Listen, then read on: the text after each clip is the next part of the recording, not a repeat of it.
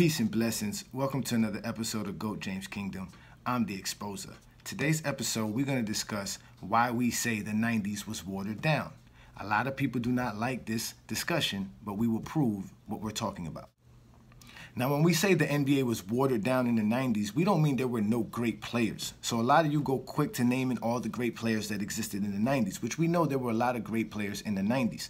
But when we mean watered down, we are talking about the expansion era. And the expansion era is what made the NBA watered down. Because now you have to add teams with players that are not available or would be available prior to them adding those teams. And if you don't believe what I'm talking about, let me show you. Here are some legends who have something to say about this. But what about the overall quality of the NBA in the mid-90s? How do you think it stacks up to a decade or so ago? Well, I think the expansion teams has really hurt the league. I think it's depleted some of the talent in our league. But now that was Bird telling you guys that the expansion era kind of watered down the NBA and the talent in the NBA and spread out the talent thin. But let's hear what another legend has to say about it. But I don't see that basketball is necessarily crumbling when you talk about some of the problems. But before we take the break, in your book, Who's Running the Asylum, you talk about a number of issues. Are there any solutions that you can rattle off? Oh, yeah, but you say, when I say crumbling, you mean to think it's just parity? There's 8 or 9 teams out there last year who played 300 ball and less. I've never seen that when I was playing. If that's not crumbling, I don't know what is crumbling. You understand? So yeah, there is a way to have a solution. When you have new teams coming to the league, give them a chance to have better people on their team. They have a grab bag situation, which they throw in the 3 or 4 worst guys from each team into a grab bag, and one guy is picked to be on each of the teams, the new teams. Well, how about only being able to hold 5 guys back on each team and give something good in that grab bag, so the new teams can start off with some good players. And that's one way to solve some of the problems of non-parity. So we will show with an experiment what Wilt Chamberlain was talking about when he was talking about adding players to the new teams that were added to the league in the 90s. This glass will represent the NBA as it was with 23 teams before the 1988 NBA draft. Pure, water, clear, all the NBA professionals all represented here.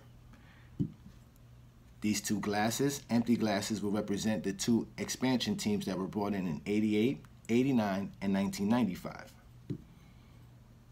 This will represent the watered downing of the league as adding players to the league that were not originally NBA roster talent players. So Wilt Chamberlain mentioned allowing the expansion teams to get better players because the league only allowed 2 players per team to be put into the expansion draft. There was a 23-pick expansion draft in 88 and in 89, which allowed these NBA teams to add players on their rosters. So let's go ahead and do that. Now the league has given players to the expansion team off of the 23-team roster, right? But now they have to replenish the league with players because now both of these teams, and including the NBA teams, don't have a full roster. So now the NBA has full rosters for all 25 teams after the 1988 draft.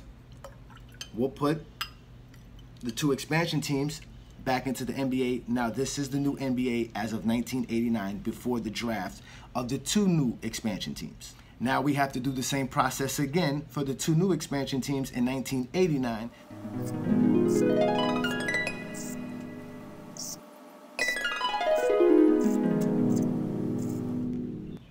Now the league has finished another expansion draft of 1989 and we'll put the teams back, and now we have the NBA with 27 teams after 2 expansion drafts. As you can see, the league has changed as far as talent.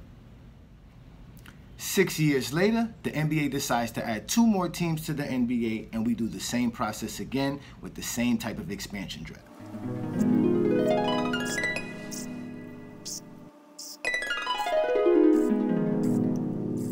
So now the NBA has 29 teams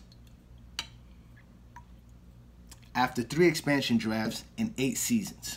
And this is what you have in the NBA now. You have more teams, more players, but players that are not actually true NBA players as of the 1988 season when they only had 23 teams. So the NBA started changing rules and started allowing high school players in, recruiting international players to help fill NBA rosters, which were unproven talent involved in the NBA. So that's how the league was watered down. As you can see, this is diluted from what the NBA was when it was pure in 1988 with 23 teams and all of its players.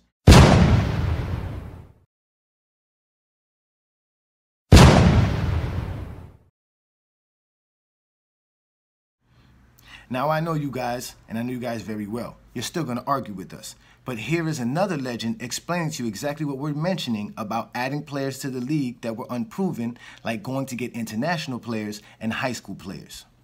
Consider when you talk about this Bulls team is that all year long they've been giving the fans of the basketball world a glimpse of the future, what the NBA is going to be like in the 21st century. It's going to be an international league, and they have 2 of the 3 best American players on their team. They have the best player ever playing from Croatia. They have the best player ever from the country of Australia. So we're getting a sneak preview of what it's going to be like in the 21st century. So again, the 90s was watered down because the NBA added players to the league that were unproven. They needed to find players anywhere. That didn't exist in any other expansion era. There were enough players in the 60s to grab when they were doing an expansion in the 60s. There was enough players in the 70s to add to the league when they were expanding the league and merging the league with the ABA. There wasn't enough when they did it in the 90s because all professional basketball players were basically playing in the NBA. And if you wasn't good enough to make a roster in 88, the only reason you was able to make a roster in 89 was because they added some teams. And that is the difference. But y'all gonna argue anyways, and we still gonna prove y'all wrong. This is GOAT James Kingdom. I'm the Exposer.